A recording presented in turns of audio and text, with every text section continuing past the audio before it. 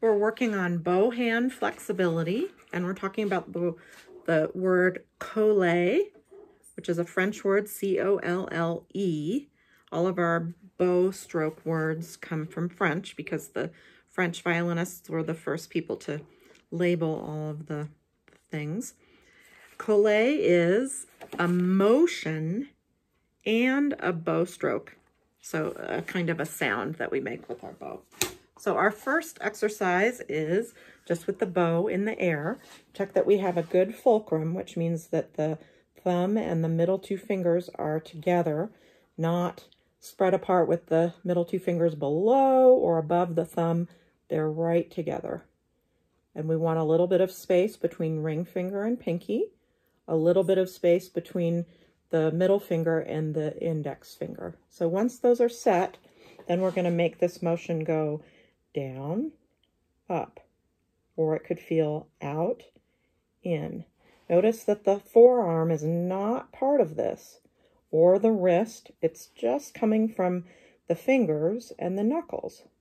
Up, down, up, down. Be sure to keep checking that you have your fulcrum together and the spacing between the middle fingers and the outer fingers. So if you do about 10 of those, once those become easy, you want to be able to remove the index finger and do those, making sure that the thumb returns to its bendy position when we're done with the up motion. Out, in, or down, up. Okay, once you've done those little scrunchies in the air, and sometimes it can help to just gently have practice help holding our forearm so that we're not using our forearm with that. The second one is to put the bow on the E, very close to the index finger, so right at the frog. And the sound that this makes, that the collé makes, is, I think of it as dit, dit. It's like the bow catches the string and then releases it. So it's like when it makes that sound. So we're putting it on the E, and we're going to make the down motion and the up motion.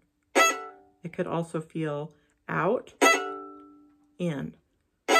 Really check that thumb returns to the bent position with the knuckle touching the hair at the end of the up motion.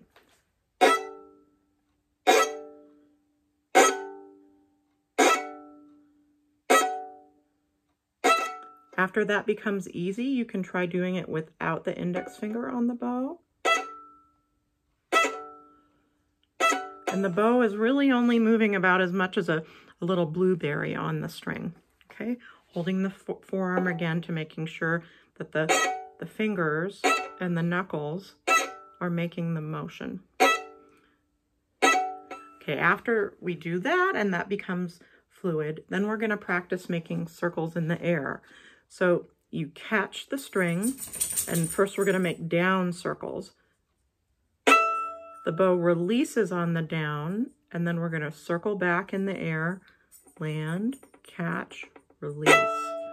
Circle, land, catch, release. Circle, land, catch, release.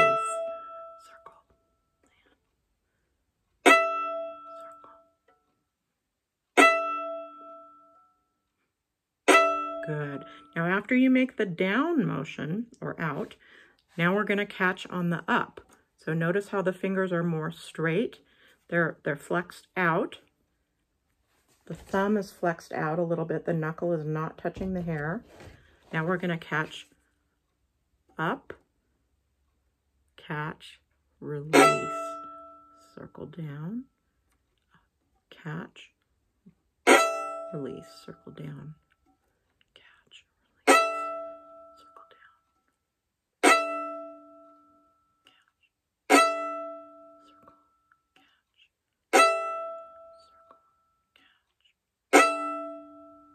And those are our 3 exercises. So the 1 is the scrunchies in the air. The 2 is the bow staying on the string for that little dit sound, the